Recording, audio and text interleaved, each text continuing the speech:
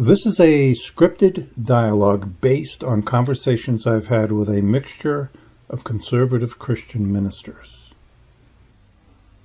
So what do you do with the resurrection? I say it's a story. It didn't really happen. What do you think happened to the body? The Romans had guards at the tomb. Okay, first of all, we have no idea if any of this actually happened. This is what religious people with a religious agenda said happened. Now, I have no problem conceding that Jesus was crucified and probably buried in Joseph's tomb, but there could easily be a naturalistic explanation for the missing body. Like what? Okay, like the Romans put the body in the tomb, but then they realized, you know what's going to happen? These Christians are going to make a shrine out of the tomb. And that's going to encourage them to keep their movement going. You know, visiting the tomb of their martyr. Let's shoo the people away, roll away the stone, get rid of the body, and then they won't make it a shrine. It'll just be an empty tomb, and their movement won't be encouraged. I think that's what probably happened, very likely. But the punishment for those guards would have been death, failing in their orders to guard against anyone stealing the body. No, the guards didn't decide that for themselves. They got their orders from their superiors, from Pontius Pilate or whoever. He's sitting in his palace and realized that Christians might well make a shrine out of the tomb. Go over there, shoo people away, get rid of the body, just leave an empty tomb. I think that's what happened, or at least that's a very reasonable, natural explanation. The body being gone is no proof at all that he rose from the dead. But the Bible speaks about one of the guards intending to kill himself for having allowed the body to disappear. And an angel appeared and talked him out of it. That would refute your explanation. Why would he want to kill himself if that was what he was ordered to do, to get rid of the body? Yeah, that's a good point.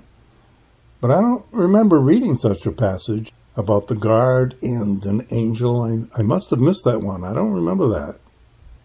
Later on, I looked very hard for it, but I could not find any such passage. Maybe I'm the one remembering it wrong. Okay, but your original question was, what do I do about the resurrection? It's kind of hard to argue about exactly what happened. There's no video. That was a long time ago. We weren't there. People tell stories. You know, 1.8 billion Muslims believe Jesus was not resurrected. But this is how I answer the question of Jesus' resurrection. This is my logic. He couldn't have resurrected unless he really was the Son of God. And he could not have been the Son of God because he taught too many wrong things. Seriously wrong things. He taught wrong things.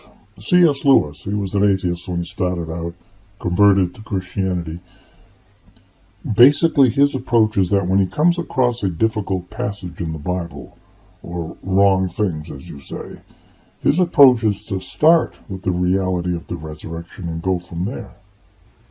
Yeah, in other words, Jesus was resurrected, therefore anything he said must be true. See, for me, my approach is the exact opposite. I start with his teachings, and if he taught wrong things, then he was not the Son of God, and therefore was not resurrected. My approach follows Lewis's. I believe in the resurrection, so I believe that eventually I'll understand the explanations for these issues that you bring up, like slavery or rape in the Bible. But there is no explanation as to how slavery is okay or rape is okay. Slavery and rape are wrong, categorically wrong. That is the answer, that this is wrong, that this is not God speaking in the Bible. If I ever became convinced that the Bible supports slavery or rape, at that point I would leave. Yeah, well, to me, I've long since arrived at that point. I see the Bible has no problem with slavery as an institution and no problem with rape in wartime situations. Otherwise, it wouldn't refer to women as plunder. Let me find the quote.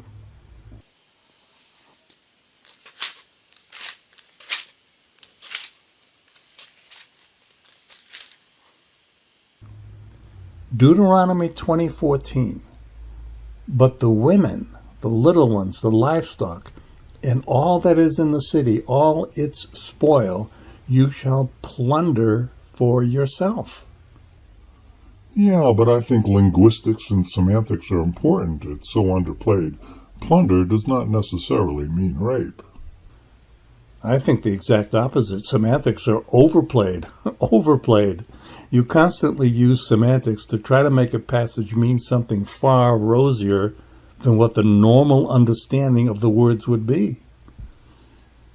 At any rate, on the resurrection, you start with trust in the biblical accounts, and so you believe it must have happened. Whereas I don't trust the biblical accounts and believe it did not happen. We should talk about Jesus and exactly what he taught. I think that's the key to whether one should believe in the resurrection or not, whether Jesus' teachings were really wise or not.